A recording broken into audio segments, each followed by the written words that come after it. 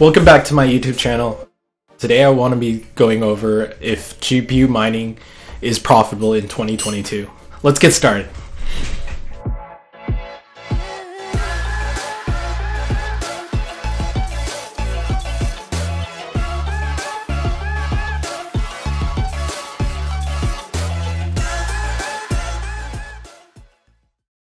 As you guys might have noticed, cryptocurrency has fallen from its all-time high. There seems to be a looming sense of uncertainty when it comes to the global market right now. As an investor in the crypto mining and cryptocurrency space, I'm often asked the question, is GPU mining still worth it in 2022? For those of you who want it quick and dirty, yes it is. It's profitable right now. But ultimately, this depends on key variables. Here's why it's profitable for me, but it may not be for you. Profits equal to income minus expenses. Your income is primarily dictated by your hash rate from your GPU. More hashing power, the more you contribute to the network. This determines your rewards. So rewards are dictated by two things: the size of the block reward and the amount of miners on the network. So if we have a lot of miners and a smaller block reward, this results in a lower payout or lower reward. But if these two factors can stabilize, your rewards stabilize. It will stay relatively the same. Typically, I use whatstomine or minerstat in order to gain insight on what I expect to receive in terms of income and profitability for a GPU that I'm considering. Link is in the description below. So from here on out, I'll be talking mostly about Ethereum mining. It's going to get a little mathy. This is minerstat, and here's the list of best GPUs by profitability and hash rate. There's a comprehensive list of GPUs here, and typically they tell you the hash rate, the power, the estimated daily profit. Today I will be looking to NVIDIA RTX 3080 non-light hash rate. What a light hash rate means is it's a nerfed version of a graphics card to deter miners from mining. I typically steer away from those, depending on the pricing, of course. So let's look at the 3080. So as you can see, it provides you the name, algorithm, estimated daily income, costs, and estimated daily profit. So for me, my residential electric rates are 11 cents per kilowatt hour. So I would put 11 cents here, calculate. So typically hash rate and power consumption, it's custom filled. So I would, just for an overview glance, I would leave that alone. So these are the most profitable, right? So currently on Ethereum network, you can mine up to $3 per day. So typically I always use Ethereum in general. I don't use these other pools. I use based off of Ethereum. You can expect to see a 97.88 mega hash rate with 224 watts.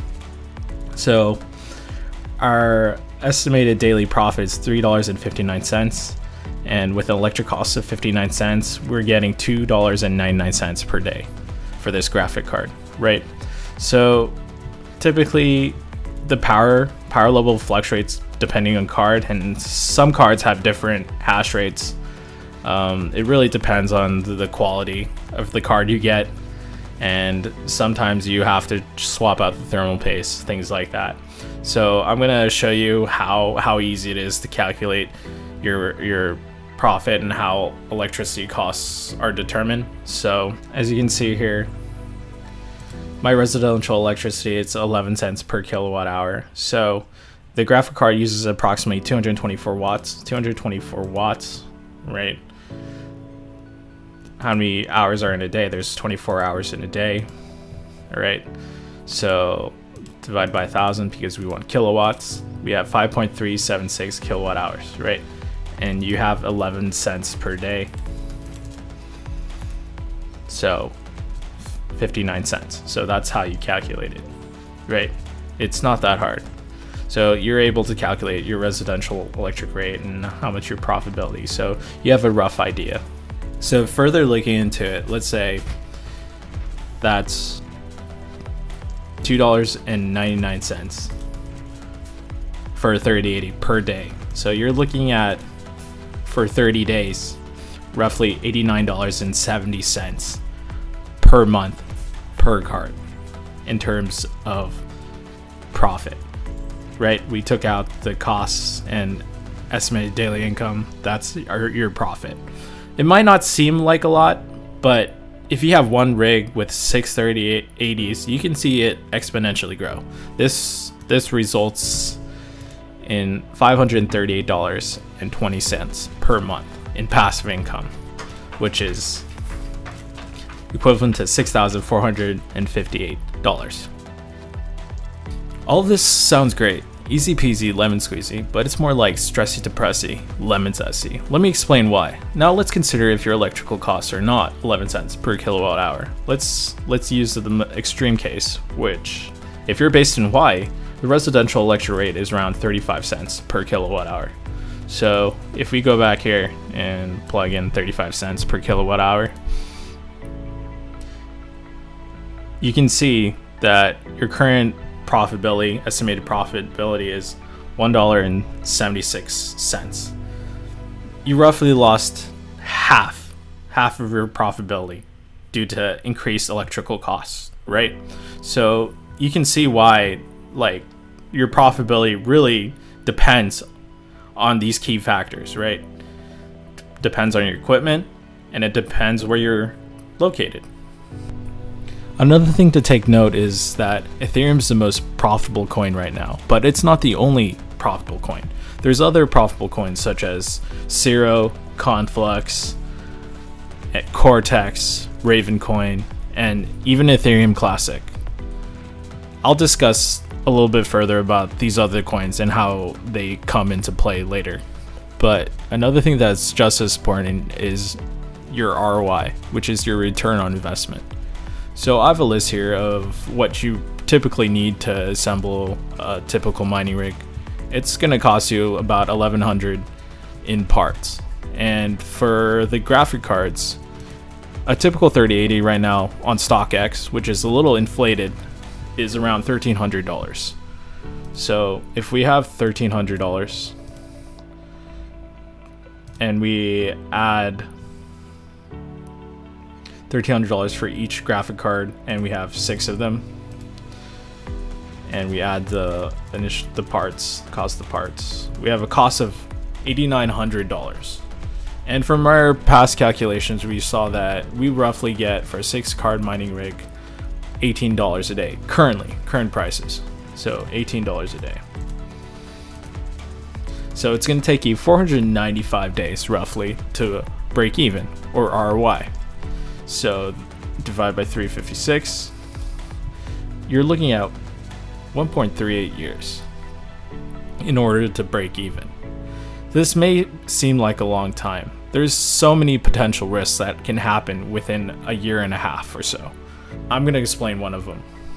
Something else you should consider when getting into GPU mining is the GPU mining doomsday event, which is called the merge. This is when Ethereum moves from proof of work to proof of stake, which is happening later this year. Essentially, when it moves from proof of work to proof of stake, GPU mining will cease to exist for Ethereum. So all mining profitability for Ethereum will become 0. And don't ask me when this will happen. The only person that knows is the Ethereum gods. Don't get me wrong, but GPU mining is not a get-rich-quick scheme. What I'd like to consider it, it's a high-risk, high-reward investment. Like high-risk as in volatility, right? Have you seen the crypto market? I mean, it's crazy. We hit all-time highs last year, but now we're having a pullback, and the prices of cryptocurrency fluctuates. And another thing that makes it a high-risk investment is the majority of the mining is due to GPU mining for Ethereum, and Ethereum network is going to move from proof of work to proof of stake later this year. So that's a lot of uncertainty. So it makes it even a higher risk. But for me, I was lucky enough to start back in 2019 with 15,000. I went all in and was able to ROI and actually expand my rig. And I've spent over 50,000 setting up my GPUs, and I've ROI'd.